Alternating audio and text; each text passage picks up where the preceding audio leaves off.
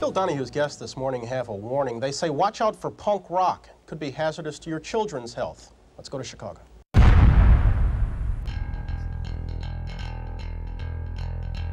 UK subs and Stranglehold. Everybody thought we were being hip and underground. We didn't think we were being hip and underground. We thought we were selling out, doing very commercial stuff. Flavor of the fucking week. Oh, I'm gonna sing about big business and, you know, this, that, yet I'm gonna make all this money for this big company. Social problems, that's what punk was about. Who's a punk? I don't know. I'm not a cop. When you got a kid that got his entire outfit from Hot Topic, he's telling you that you're not punk. There's something wrong there.